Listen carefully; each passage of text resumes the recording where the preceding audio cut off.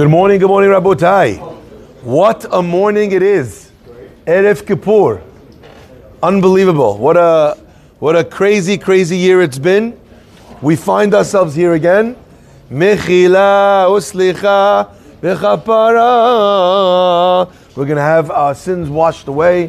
We're going to become pure. And of course, we're also going to be judged. So my friends, what a special time it is to be engaging in the process of teshuvah, tefillah, tzedakah. Make sure you do your teshuvah. Make sure you do your tefillah. Make sure you do your tzedakah. Today we are having our drive up until we're going to be doing our drive for the next week for the Torah Center to sponsor and to help all the Torah that comes out of this place. Please go to EJSSTorahCenter.com, www.EJSSTorahCenter.com to donate for our Torah Center. Any donation is accepted and welcomed and appreciated. As well, of course, if a person is donating for a plaque on the Torah Center wall for the year, they are 10,000, 18,000, 26,000, and 36,000.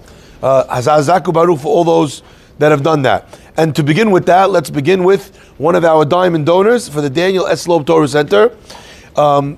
Tatiana and Sonny Dur, in loving memory of Lunishmat, Sonny's father, Eli Dur, Eliyahu Ben Sion, V'Faride. Breakfast on the class also dedicated in loving memory of Lunishmat Yehuda Ben Rachel on his Askara, sponsored by his niece Vanessa Dayan. The year of breakfast on the class is dedicated in loving memory of Lunishmat Ruth Orfali Batadela, Alea Shalom, sponsored by her family. What a special zechut for the duration of her year. She has every single day her name is mentioned during a year of Shiva. In the context of a Torah class and the zechut of the study of Torah and the betterment of ourselves. For the refuah shlema of Chana Batzem Fega, Eliyahu Mazav Fortuné, and Chana and Chaim Rafael Ben Farida. The week of breakfast of the class dedicated loving memory of Sinai Tur Choshbach Shlilu Nishmat Sinai Tur Bat Shokrola for Askara, sponsored by her son Maurice Chosh, and the week of Kobru sponsored by, say it with me, David Yash, in honor of and your substantial capacity good today and every day. My friends, let us begin. Kal Nidrei Vesare. You getting a little bit juiced? Oh, Shivoe. Right? Chills. There's nothing like it. Although I have to say, for anyone that has a chance, make sure you're in shul early, because the tefillah that comes before Kal Nidrei, in my opinion, is one of the most beautiful tefillot that we say in the entire year. Lecha Eli Teshukati. It's stunning, all the different tunes. Or Lecha Eli Teshukati. La la la la la la la. Read the English today, not tonight. Read the English today, or if you're Moroccan, or sorry, Yemenite.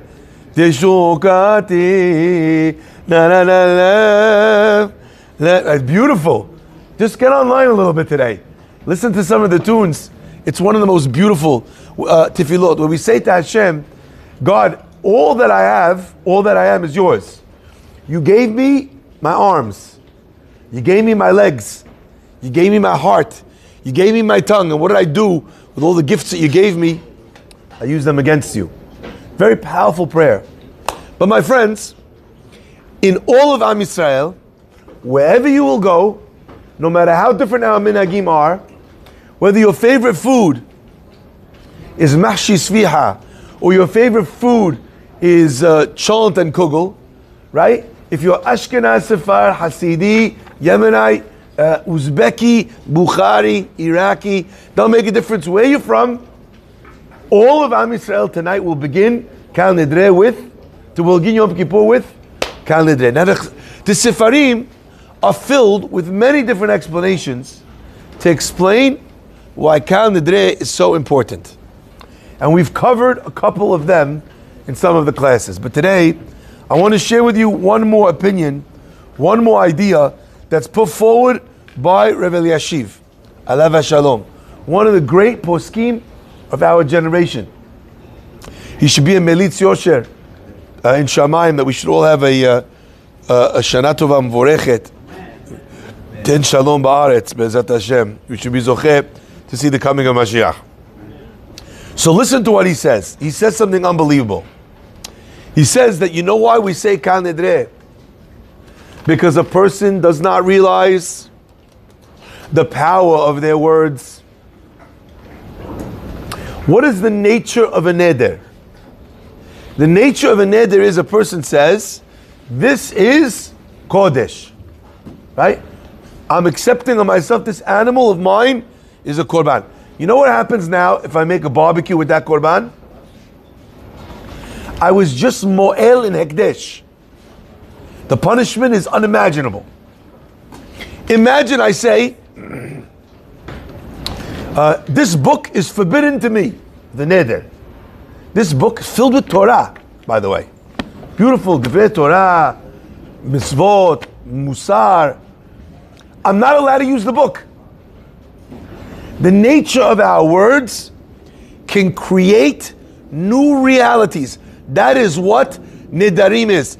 And in order to be able to undo those words, what do we do to undo those words, which then have practical, real-time, real-world ramifications in this world? What do we use? Words. Hatarat Nidarim. Says Rav Yashiv, something unbelievable. I was reading Ilchot Teshuvah from Harambam the other day. And Rambam says something very interesting. He says, in order for Kippur and Teshuvah to work for a person, what does he need? He needs to believe that Kippur and Teshuvah bring kapara for a person. Now let me ask you a question. Let's say I feel, I'm going to give you the words here. The words that Cain uttered. Gadol, Avoni, Minso. What does that mean? My sin is too big to carry. What did Cain say? I can't carry my sin. There's no way I could lift this burden. Cain did not believe in Teshuvah with those words. So what does God tell him? Im tetiv, if you do better, say it. You will be uplifted. If Cain did not buy what God was selling, if you feel, you know something, back in those days, I was so selfish, I was so horrible, I did the unimaginable, I believe I'm beyond redemption. If you believe that, then you know what happens? You are beyond redemption. So a person has to believe in the power of Yom Kippur to bring kapara. Again, I feel sometimes people don't realize what's going on. Why? One of the reasons why we say Ki b'yom hazeh yechaper alechem l'taharet kol b'chatotem lefnei Adonai titaharu is because we're trying to convince you. On this day, Stanley, Hashem is going to forgive you. Yitaharet etchem is going to purify you. L'taharet etchem from kol chatotechem, from any sin that you've done. Hashem, I'm going to forgive you today. Lifnei Adonai titaharu. You're not going to be tahor in front of the Las Vegas Commission in Sin City. You're not going to be tahor. You're not going to be tahor in in the court of New York City filled with criminals, repeat offenders that we feel incessantly we need to release back onto the streets. My friends, you know where you're going to be tahor? In front of God. God will look at you and say, who are you? What are you? Tahor. Could you imagine? I just want to give you an example of this. If you go to a chuppah, when the witnesses come up, the witnesses witness, the chatan put the ring on the finger of the bride. When they witness the chatan put the coin in the hand of the kala. And then the Misadeh Kiddushin, the rabbi arranging the Kiddushin, he looks at the witnesses, and what do the witnesses say? If they know what they're doing? Sometimes they don't know what they're doing. Sometimes you go to a wedding, it's very funny things happen at a wedding. I had a guy once go up to the wedding. I said, I want to invite you up for a beracha. He said, oh, thank you so much. He comes up to the chuppah. He says, I'd like to bless the chatan and the kala with long life. I was like, no. You have the third beracha, Rohi. Hey, just read it from the sheet, please. Sometimes people, they're not sure. They're not sure. You had a guy, I was at a wedding once, the guy got up, very confident. Shakol niyabit baro. I'm looking around for some water for the guy. Shakol baro. Sometimes people don't know what's going on. They're a little bit out to lunch, or they're gassed, or the pressure's too much. Sometimes the pressure gets to a person. Right? I remember one time, Sammy, Erev Kippur, we can't trash. You gotta go ask Mechila from the 8 o'clock minyan now. Can we get 3 more people for Atarat Nedarim? Let's run it back. Go to the videotape. Rabotai, sometimes the pressure's too much. I was at a wedding once, guy was so pressured, so nervous, instead of saying Borei Pri HaGefen, he said, Amotzi lechem min haaretz. I'm not joking. So what I do, I ran around till I found him a colorful bagel, and I gave him. Amotzi lechem min haaretz. My friends, a lot of different things. Yes, Baruch Hashem, very Jewish. My friends, a lot of times we get nervous, you might say the wrong thing. So if you turn to the witnesses, and they don't say the wrong thing, what do they say? Anyone remember? Huh?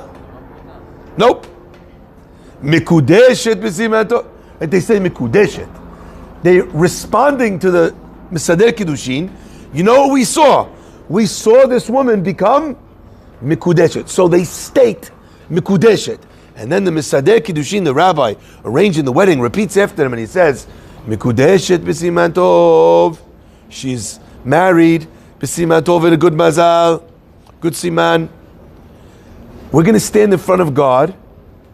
Lefnei Amonai Titaro. And God's going to say, look at you. And he's going to say, Tahor. Do you understand the power of that? Now I want to express something. It's very important. If you don't believe it, that you're going to become Tahor, what would the Rambam teach us? You're not going to become Tahor. Why would someone not believe that Kippur or Teshuvah is going to cleanse him? Because you feel like I did something. How could it go away? How could I be clean? How could I undo it? How does that work? My friends, I want to say something. I know you have a very high opinion of yourself. Like I have a high opinion of myself. Sometimes our opinion of ourselves, a little too high. But I have a high opinion of myself. However, I think we all have a higher opinion of ourselves than God, right? So as an example, if I'm a very wealthy guy and I say, buy me that car, they might buy me that car. But God is a little bit more powerful than that. God doesn't say, buy me this private jet, buy me that hotel, buy me that house. What does God say? Let there be a house. Baruch she'amar v'haya ha'olam. When God said, let there be light, what happened? There was light. What was there before? Nothing. What was there after? Light. What did God say? Let there be a sun and a moon in the sky. What was there? Poof! A sun and the moon in the sky. Instantly. What God says becomes. My friends, so what will happen when God says, Tahor? You will be instantly Tahor. But a person, in order to have that, needs to believe it. Says Rav Eliashiv, we're going to come to a 25-hour period of prayers. Prayers saying sorry. Prayers asking for mechila. Prayers asking for slicha v'chapara. The first thing that we need to do is buy what we ourselves are selling. We need to believe in the power of words. So how do we start the holiday? By saying, look what words can create in an eder. And look at the power that words have, said the right way, arranged correctly, to undo the reality of Kedusha, to undo a neder. My friends, I want you to imagine that the book, I know everybody looks at the book. The first thing they look at is how thick it is. I always see, you see, by the way, look tonight, you'll see people doing it. They take the book, they're like, oh, heavy, okay. They're shooting it like this. Then the next thing they do, how many pages? 1,299 pages. She biffledge, we got to read 1,300. Then the guy's like, oh, Baruch Hashem. Half of the pages are in English. So about 700, okay. So this month, okay, that's not too bad, right? I think we can deal with that. We're doing, this is how we're looking at the book. But my friends, the book is going to save your life. That book is going to save your life. I want you to think of each page in that book. The more pages, the better. Let me give you an example, because we all relate to this. Imagine you call a lawyer, you tell him, listen, I need you a very important business deal. Is there any way you could write? I need you to write up a contract, ironclad, buying this house. I need you to get me buying this business. Take care of it. Make sure, airtight. 2 minutes later, the guy sends you, no problem, a bill, $10,000. He's a good lawyer. And with the $10,000, the bill is one PDF, another PDF. And what do you see? 1-page contract with blank lines there, okay? It says at the bottom, contracts.com. Had that got you a boilerplate contract, or for contracts.com, and he's charging you $10K. The contract was 1 page. His bill was 3 pages. You look at the guy, you're like, you kidding me? This is what I paid you for? For a 1-pager or for contracts.com?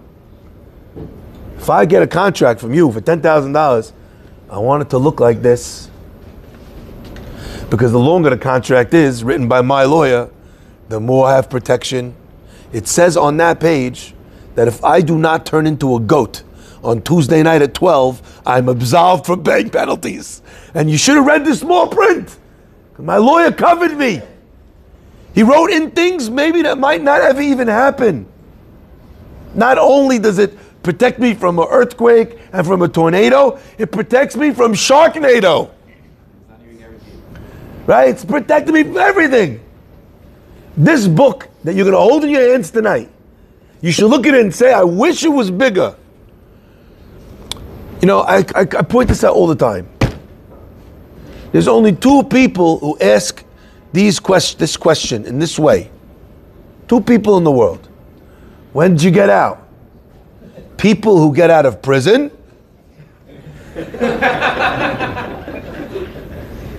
and people who leave shul on Rosh Hashanah and Kippur.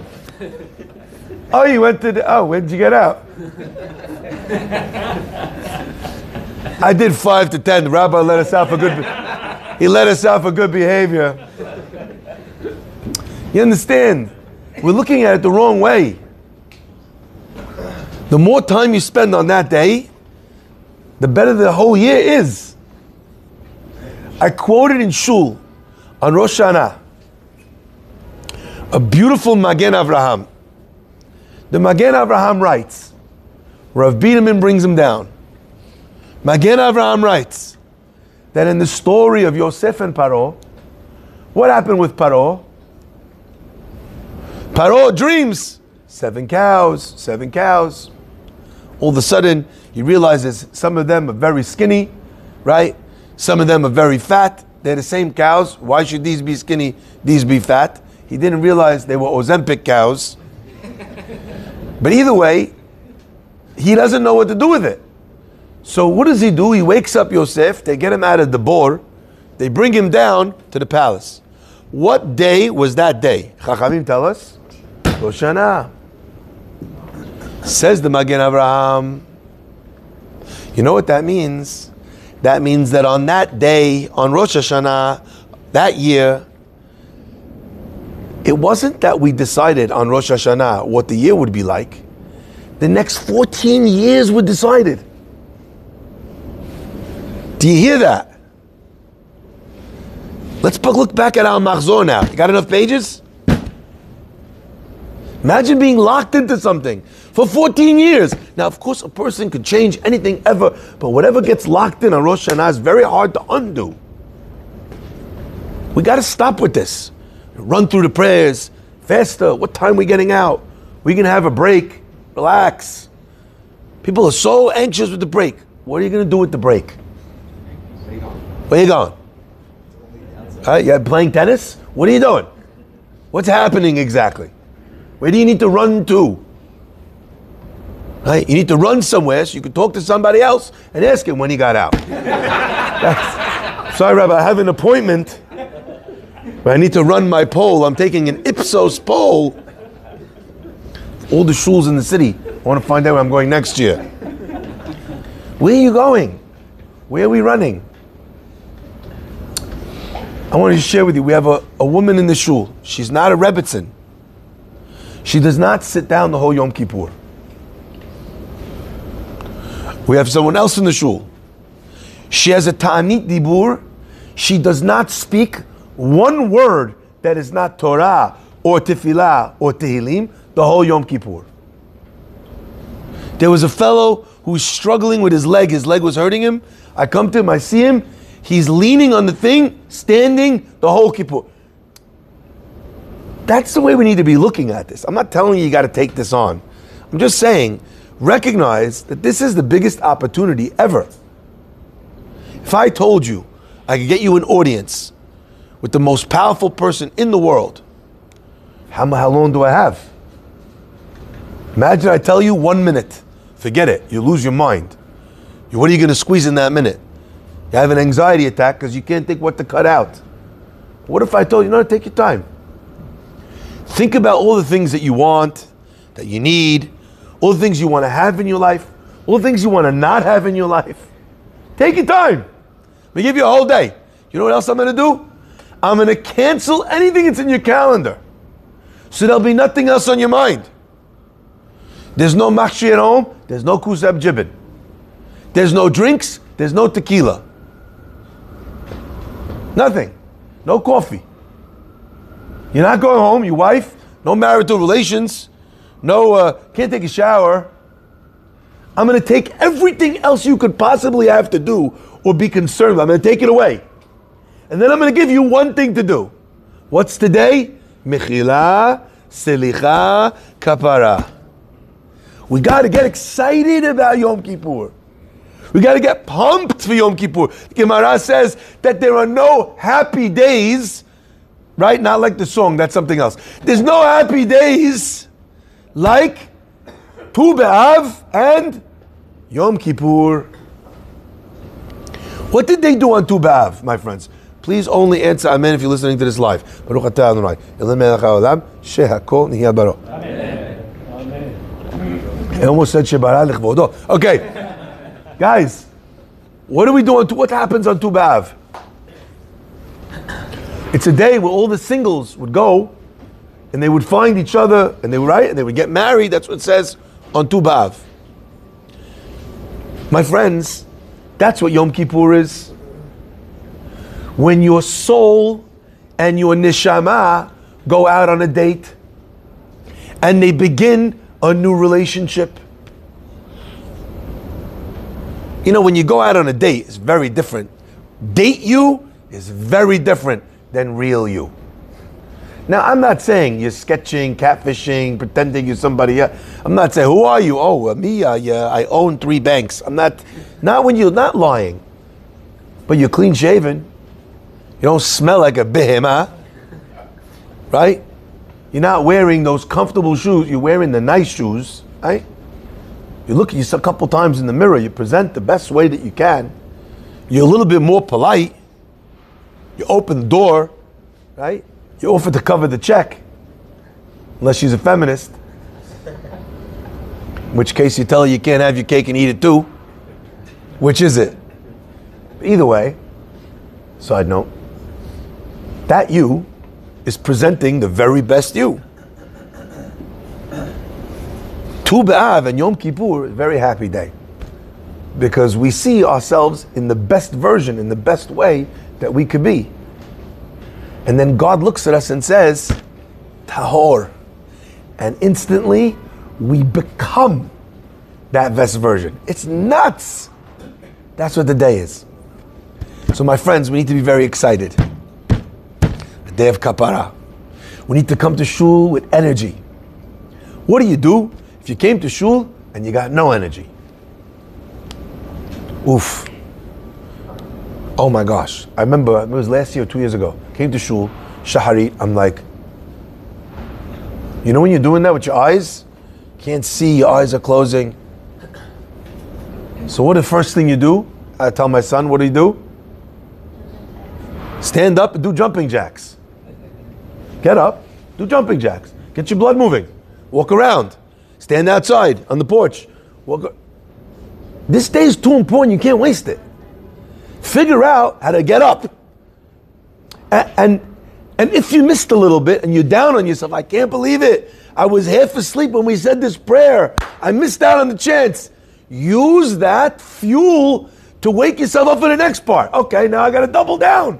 If I missed the first, second, third, fourth, fifth, sixth, like the Royals last night, I missed the whole beginning of the game. I got to show up late. I got to score the runs. Let that push you more. My friends, this is the energy of this day. And if you're upset that you can't focus, God looks at it and says, look, oh Hazit, look how much my son is trying to focus. Abus Hayato. Everybody in this room right now is probably ADD. What?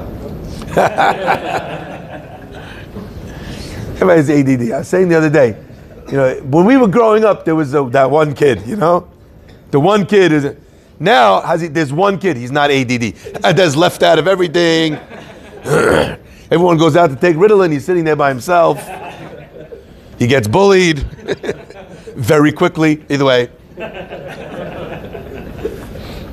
My friends, you think God doesn't see your ADD?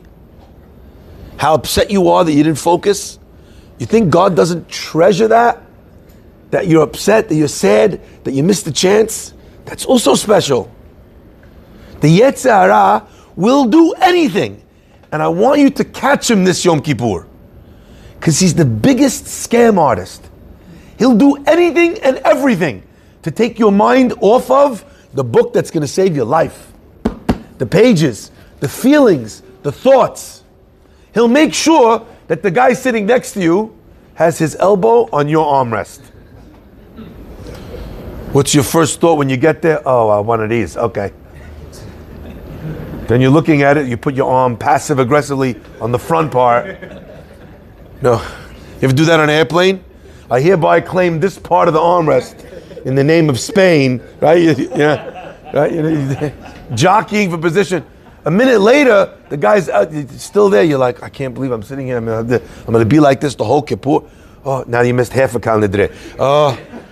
Hey, look at this guy. You start thinking to yourself, I can't believe this guy is doing on Kippur. Who does that? What kind of person? Now you're judging the guy, right? Then you turn to the person next to you. You're like, you believe this guy? Lashon Hara. The Yetzer Hara, he's so good. He's so good. Right? A guy's bidding. He bids money. You turn to the guy next to you. Show off. What for? What'd you do? What'd you gain? When you bid, oh, you l'shem shamayim. When he bids, shada, showboating. Did you see the way he lifted his fingers like that? What is that? Beware. This is one day we need to make sure. Now I'll tell you one thing and I'll end with this. The Gemara says that the numerical value of the word has-satan is, let's count it. A, 5. Shin, Tet, here we go. Nun, 50, 364. Say the Chachamim, because has-satan has power on 364 days a year. Now let me be clear. This does not mean that there ain't no Yetzer Hara on Yom Kippur. What, on Yom Kippur you didn't shuf the G? On the way out, on the way in? You didn't do that? On Yom Kippur you didn't say Lashon Hara? You didn't say about how the rabbi's speech was terrible or the Hazan was too long? You did say that. Who said that? Not the Yetzer Hara? The Yetzer Hara is there. He just doesn't have power. Imagine losing to a guy who's powerless. That's like losing to the Mets. Did that divide the room? Okay, Mechila. Selicha, Mechila. Right? Powerless. Imagine losing to a guy powerless. Could you imagine that? Anyone? You're playing basketball. There's 9 adults and 1 child. Anyway, what happens? The child winds up taking defense on you. The game's on the line. They pass you the ball. You're 3 feet taller than the guy. You're standing there with the ball under the basket. And you go to shoot and the guy jumps and he stuffs you. You are never living that down. The Yetzer Hara on Yom Kippur is this big. He's so small. Punch him in the face and let's get over with it. Tell him not today, and let's get over with it. It's too important. If someone calls you and you're in the meeting of your life with Walmart, Target, Vornado, I don't know what you're in. You know what the thing is. You know what's your item. You know, Grill Point. What's important to you? I don't know. You're in the meeting of your life. You get a phone call. You look at the phone call. What are you checking to see if it's your wife? It's not your wife. You're going to answer it. It's not your parents. It's not your in-laws. It's not your friend. It's some guy that you used to know in primary school. And all he did all day was give you wedgies and beat you up and bully you. You taking that call in the middle of the meeting? I'm blocking the guy's number. The Yetzer Hara is that guy. All he's ever done is bully you, beat you up, take opportunities from you, and now he's calling, trying to get your attention on the most important day of the year. What are we doing? Block the number. Hashem should bless us to take advantage of this incredible day, to use it for teshuvah. My friends, the Yisod V'Shorish Avodah writes, it's important to bid for aliyot if you can, to buy aliyot, to give tzedakah on Kippur as well, to try and do everything you can to push yourself. Don't waste the day. Baruch Hanei Le'olam. Amen v'amen. Rabbi Chananya